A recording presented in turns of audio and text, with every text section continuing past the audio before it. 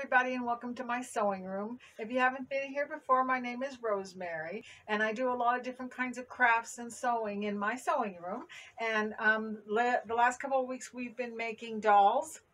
And this is the doll that we made last week, and I put hair on her, as you can see. And I promised that today I would show you how to make some clothes for her, try and keep it kind of simple. So the first thing I want to do is I want to make her some pants.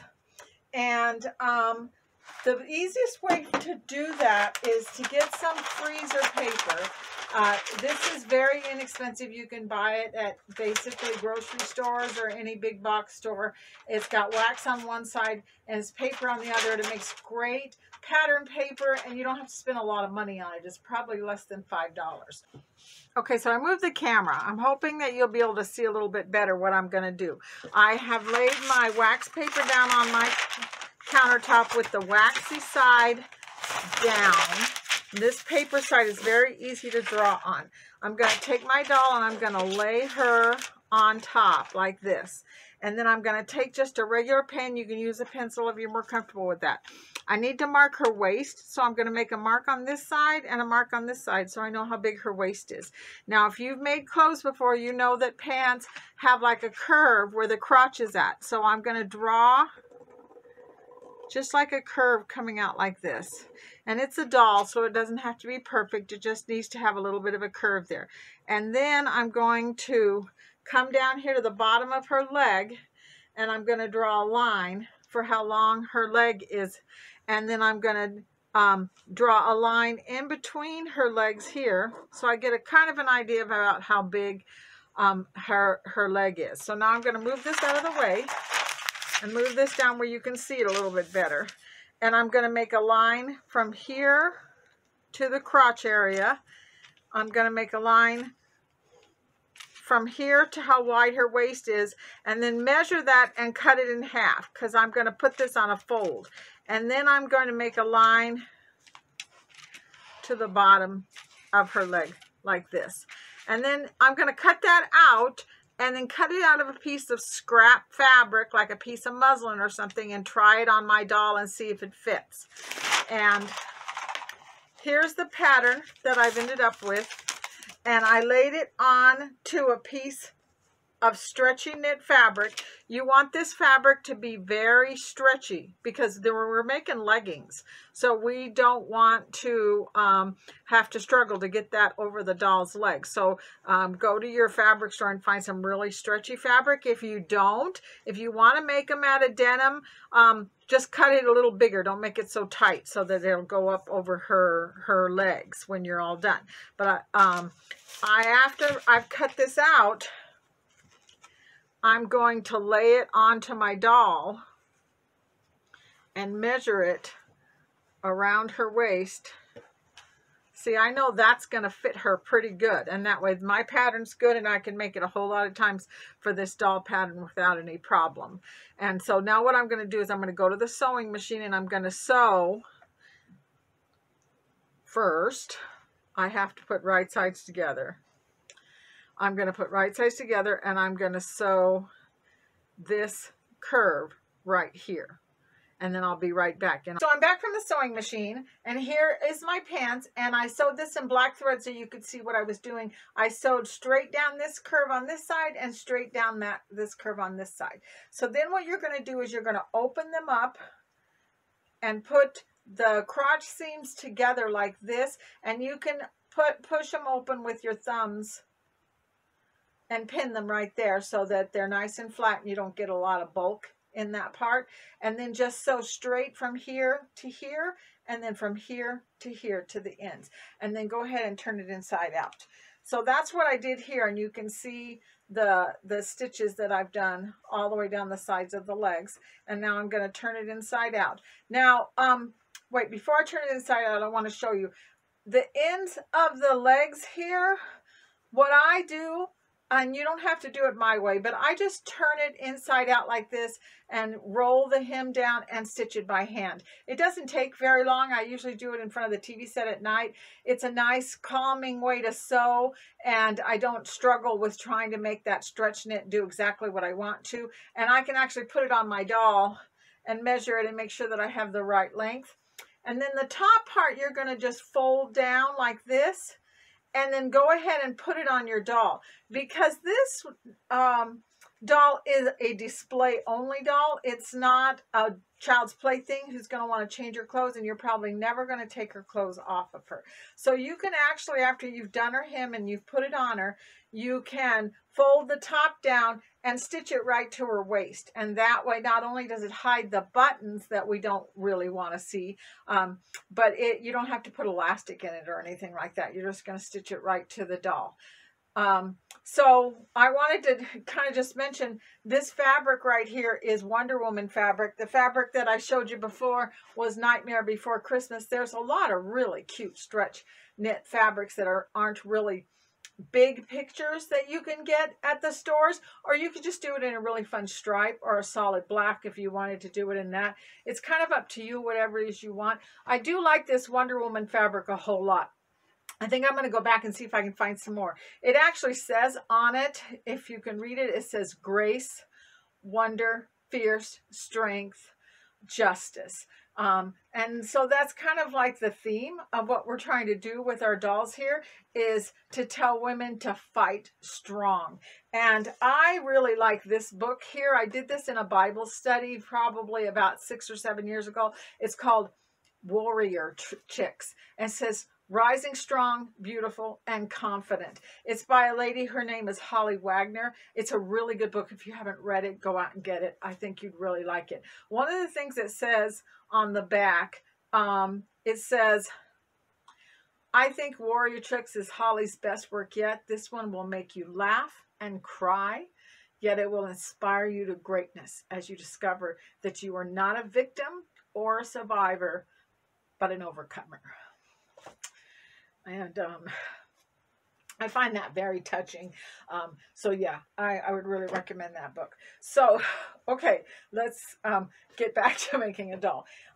So the next part I do is I again, buy really stretchy fabric, something that has a lot of stretch to it. This is actually a rib knit. It makes a great t-shirt. You can put it in your embroidery machine and embroider on it. I've shown you a couple times how to make your stretchy knit stick to the stabilizer so that you can embroider on it.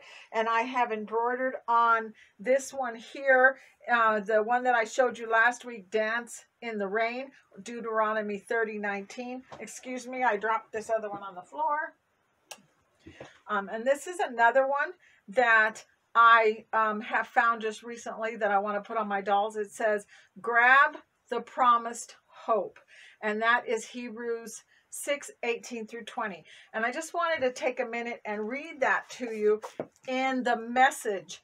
I mostly read the New International Version, but I really like the way that the Message put Hebrews 6. It says, when God wanted to guarantee his promises, he gave his word, a rock-solid guarantee. God can't break his word, and because his word cannot change, the promise is likewise unchangeable. We who have run for our very lives to God have every reason to grab that promised hope with both hands and never let go. It's an unbreakable spiritual lifeline reaching past all appearances right to the very presence of God, where Jesus, running on ahead of us, has taken up his permanent post as high priest for us. I don't think I ever knew that was in the Bible, and it was very, very appropriate for what we're trying to do here. So anyway, so I embroidered on this shirt, grab the promised hope. And you will see that I just made it a big rectangle, and I put Hebrews 6:18 through 20 on the back. So what I'm going to do is I'm going to fold this in half and lay it on my baby doll like this. And then on this side, I'm going to cut a slit. Excuse me, I have to get my scissors. And I'm just going to cut a slit down for her arm like this. And then I'm going to take this fabric and put it around my doll, just like this. This is something that I'm sure you could probably figure out a way that you could do it on a sewing machine, but it works really well by hand, and you can kind of just play around with the fabric and pin it in place. So I'm going to just take this t-shirt and I'm going to pin it around her waist like this, and I'm going to hand stitch it to her body. So I'm going to go ahead and do that, and then I'm going to show you what to do next. Okay, so I'm back. First thing I need to tell you is I lied. When I did these letters, I made them a little bigger than I usually do. And when I went to go sew this onto her body, I realized the doll was the shirt was a little big. So what I did was I cut all the way down the side. I took it to my sewing machine and I sewed the two side seams. So still, we're just working with rectangles here. I have one big rectangle here, one big rectangle here. I sewed a side seam up here and a side seam up here.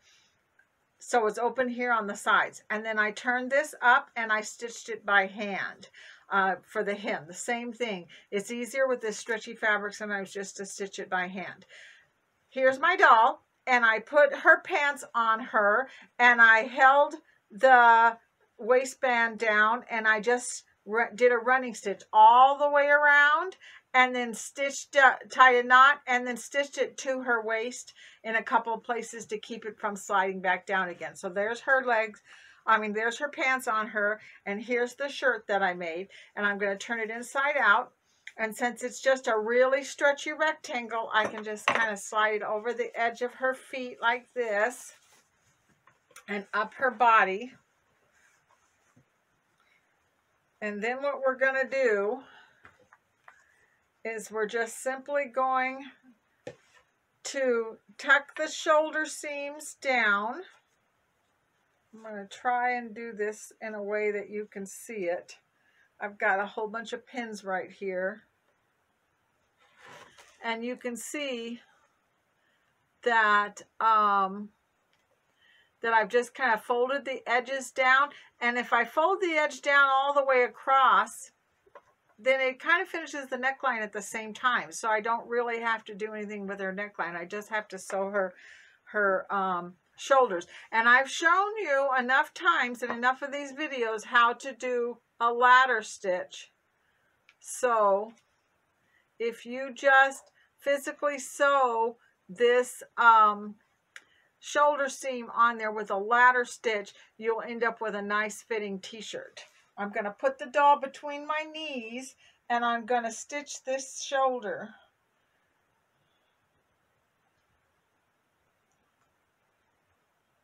And I'm actually going to just kind of do it very quickly. If I was doing it for real, I probably would be a little bit more careful about the way I do this, but I'm just going to stitch it and then tie a knot.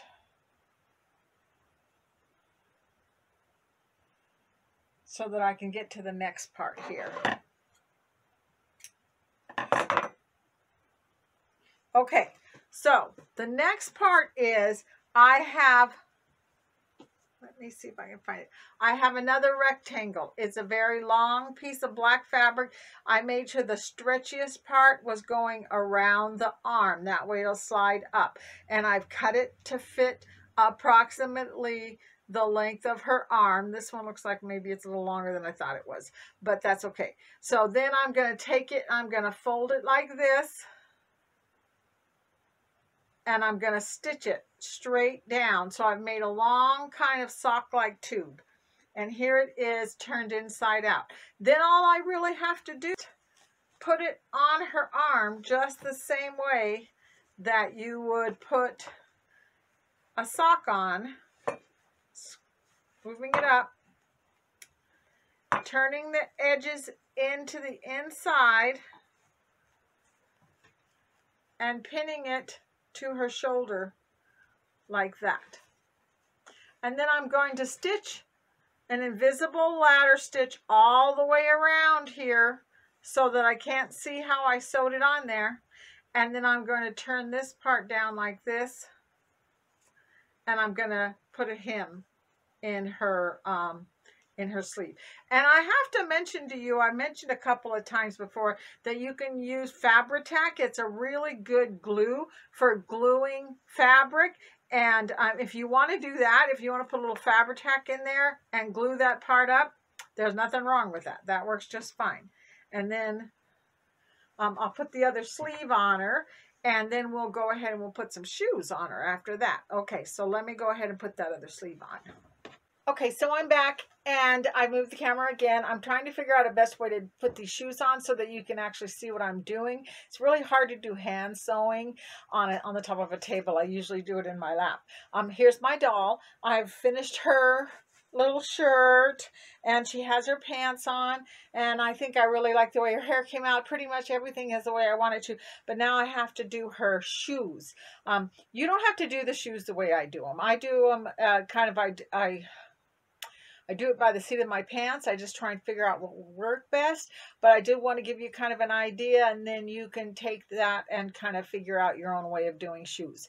So I'm going to move the camera again and kind of videotape my lap and show you exactly what I'm doing, okay?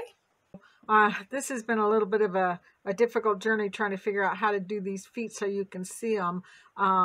I hate showing you my lap. It looks just terrible, but we got to make this work somehow for us. So this, I'm behind my counter, and here's her feet.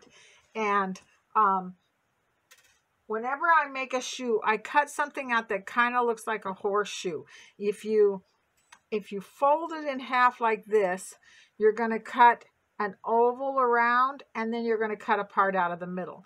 And it's kind of hard to figure it out until you take it and actually put it on her foot like this. I'm going to turn it.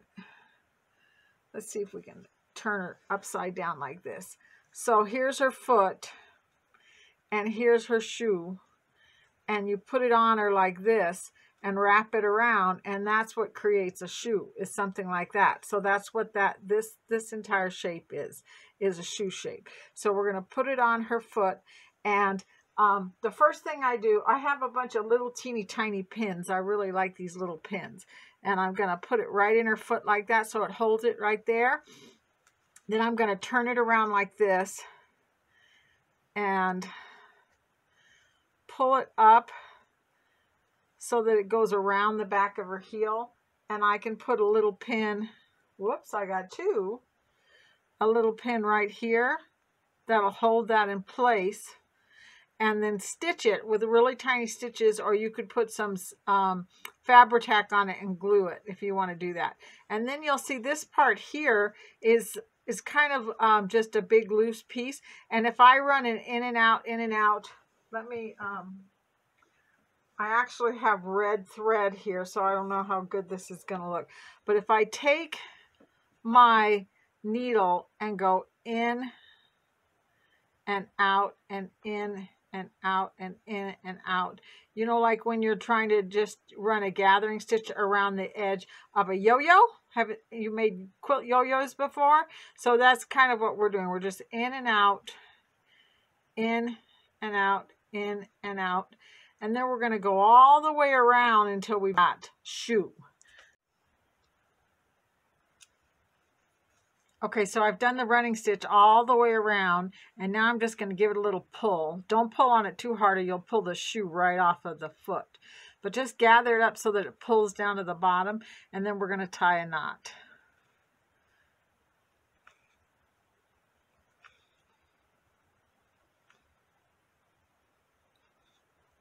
Okay, now I'm not even going to cut that thread. I'm going to leave it hanging, the needle and everything hanging off the bottom. Now I have another piece that I've cut, and it's also just an oval, and it's a little bit bigger than the bottom of her foot. Now I'm going to tell you something. This is a kind of a weird kind of felt that has a white side and a red side, but Polar Fleece or stretch velvet or some felts, they're magical, because you can actually stitch on them pretty good without the stitches showing if you make your thread match. It's not like other fabrics where you got to really hide those stitches. So I'm going to turn over under the edge like this.